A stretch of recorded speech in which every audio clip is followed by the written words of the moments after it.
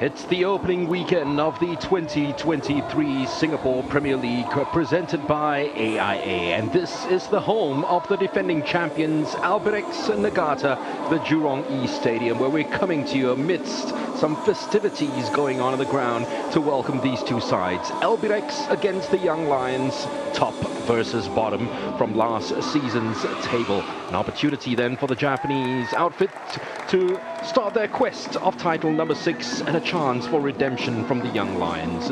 Again, to shepherd his opponent into a corner where couldn't do anything and couldn't do much about it. Yokokawa, Ogawa, great save by the goalkeeper. Easy rebound, no offside, says the referee. And the resilience lasted 33 minutes before Albirex Nagata scored the opening goal of the game, and it comes from Shuto Komaki. Yeah, we can't say it wasn't coming there.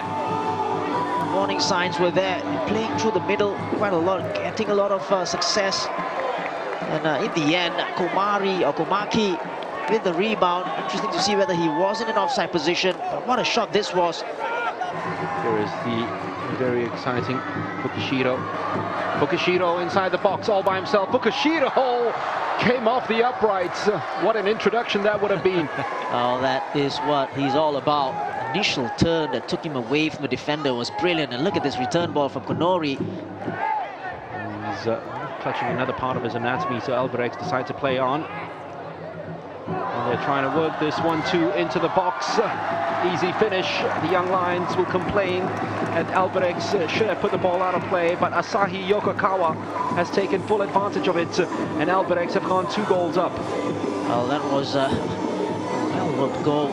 Yokokawa with a finish, wonderful finish. But if that wasn't a head injury, then they're entitled to play on. It's the referee's call really to stop play. I'm sure Felipe Au must have been telling his squad. Try on their front foot. Another super ball that's played in. Just missed by Konori. At the heart of it all again, Tadanari Lee. There on the outside is Yokokawa. That's a wonderful 1-2 being worked. Then, yet again, the woodwork saves the Young Lions. Brilliant interplay by those 2 forwards, Tadanari Lee and Konori. Very unlucky indeed this time. Look at that flick again, and Konori, like I said, very, very unlucky. So Yokoyama, I should say. Yokokawa still on the pitch. Hunting for this one in the box.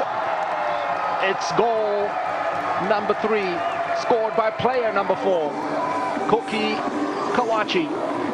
At the far post, unmarked. The Young Lions cleared their line with the first corner, not the second though. They went to sleep with the second delivery. Will there be a consolation here for the Young Lions? Ryan Praveen's done superbly well. Here's Ryan Praveen! Well, Hassan Sani had to put a strong left hand out to prevent that from going in. Ryan Praveen does ever so well here. Picked up on scraps and couldn't influence the game. And the game has been won quite easily by the White Swans. 3 points, 3 goals, top of the table. They have started 2023 the way they left off in 2022. The defending champions go right back to the top of the Singapore Premier League on goal difference over the Lion City Sailors.